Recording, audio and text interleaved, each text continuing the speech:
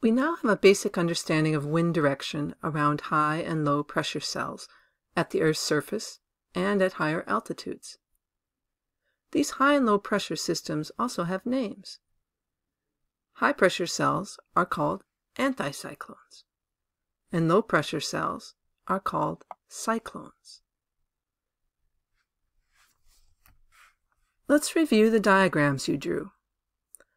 You drew 6 diagrams, but on this page we have omitted the hypothetical pressure gradient only diagrams.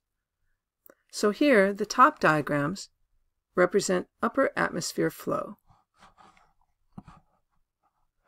and the bottom diagrams represent surface winds. Now we know to call the high pressure cell diagrams on the left of this diagram here anticyclones, and the low pressure diagrams here represent cyclones. Let's review the diagrams. In a high pressure system, or an anticyclone, in the upper atmosphere, we're only dealing with the pressure gradient and the Coriolis effect, and the resulting winds are what we call clockwise geostrophic flow. Down closer to the surface of the Earth, friction is involved, which reduces the Coriolis effect, and essentially the pressure gradient overwhelms the Coriolis effect, and we have what's called divergent clockwise flow. There's still a clockwise nature to it, but the air is also diverging. In a low pressure cell or cyclone, we have in the upper atmosphere simply the pressure gradient and the Coriolis effect, and they balance each other out, and we end up with counterclockwise geostrophic flow. In the lower atmosphere, friction plays a role, the Coriolis effect is reduced, and we have still counterclockwise flow, but now since the pressure gradient overwhelms the Coriolis effect, we have counterclockwise convergent flow.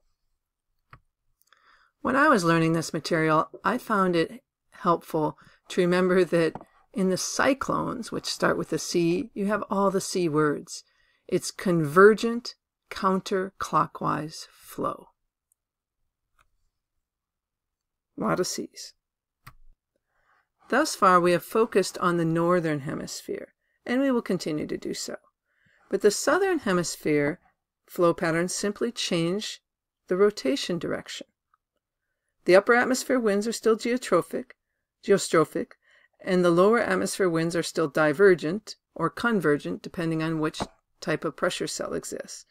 Only the direction, clockwise or counterclockwise, changes. Next, we're going to add one more component to our model. We will add the vertical component within the center of the pressure cells. First, let's consider the high pressure system, the anticyclonic system. The air at the surface is diverging. But where does this diverging air come from? Air is entering from the center above. Thus, the vertical movement in the center of an anticyclone is downward. Notably, in the center of any pressure cell, high or low, there is very little horizontal air movement, very little wind. The primary motion in the center of one of these cells is down for anticyclones and up for cyclones. As we see here, in anticyclones, the cool air is descending in the middle and then diverging outward at the surface. This descending air actually helps create the high pressure.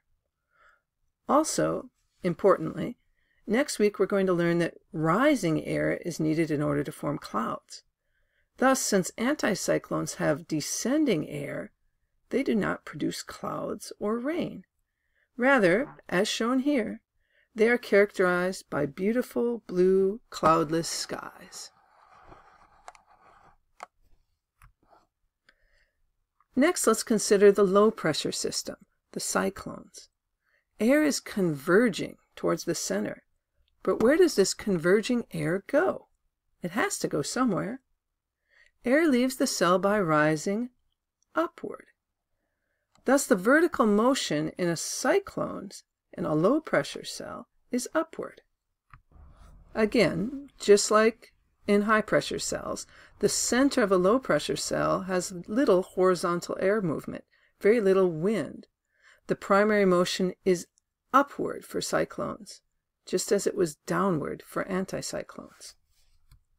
In cyclones, warm air is rising in the middle, and indeed this rising air helps create the low pressure.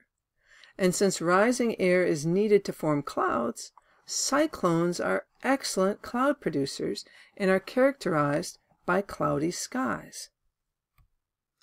Indeed, that's another C we can add to our memory aid. Cyclones have counterclockwise convergent flow in the lower atmosphere, and then as the air rises, clouds form. Pause the video and talk your way through each of these diagrams again.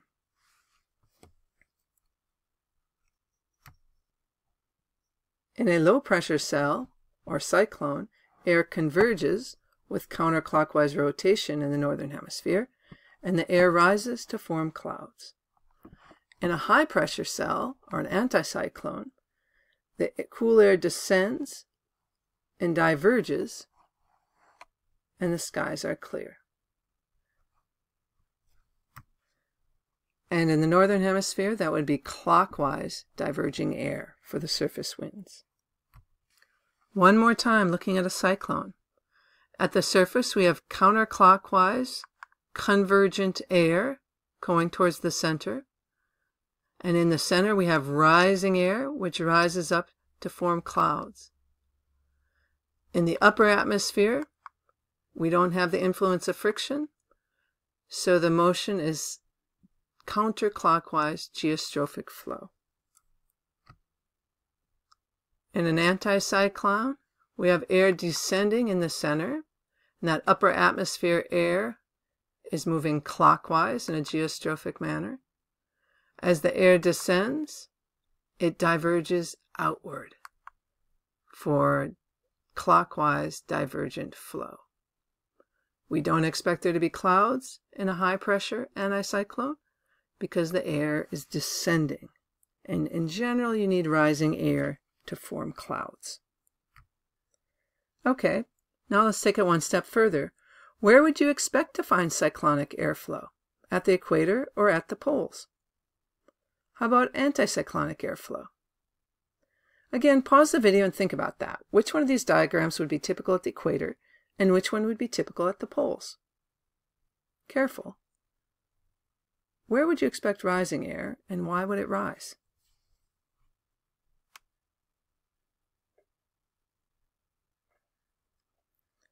Okay, hopefully you said you would find a low-pressure cell, a cyclone, near the equator, and an anticyclone would be near the poles.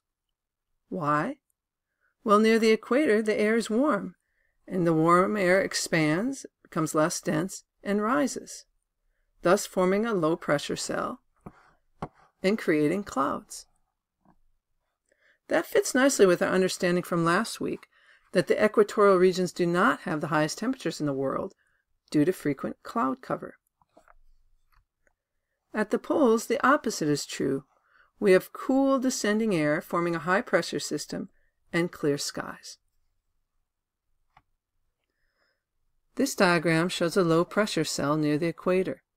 The converging air rises and forms clouds. We'll see shortly that the rising air actually starts to move poleward at higher altitudes. And eventually, at approximately 30 degrees north and south, the air is cool enough that it starts to descend again, creating a high-pressure cell right around 30 degrees north and 30 degrees south.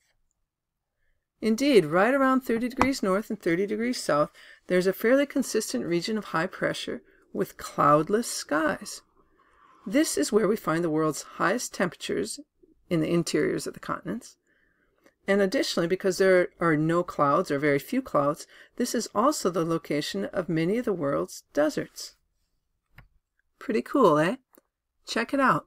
Most of the world's deserts are somewhere near 30 degrees north or south. All right, let's use what we know about cyclones and anticyclones to determine if hurricanes are cyclones or anticyclones. Check out this remote-sensed image of Hurricane Katrina.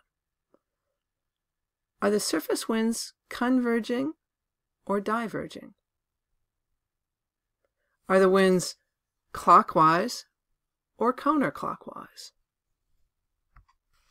Pause the video and check it out. Hopefully, you said that the winds were converging and counterclockwise. That's correct. So does that make this a cyclone or an anticyclone? With convergent counterclockwise winds, indeed that makes this a cyclone. Actually, the clouds also give it away. What would an anticyclone look like on an aerial photo? You wouldn't see the rotation much at all, as there would be no clouds. Also consider what a hurricane would look like in the southern hemisphere. It would still have the cyclonic airflow, so still have the converging air that ascends in the middle. However, the direction would be different. In the southern hemisphere, cyclones, so hurricanes, would flow clockwise. Keeping that in mind, do you think hurricanes generally ever cross the equator? If the air flows clockwise in the southern hemisphere and counterclockwise in the northern hemisphere, it seems unlikely that a hurricane could easily cross the equator.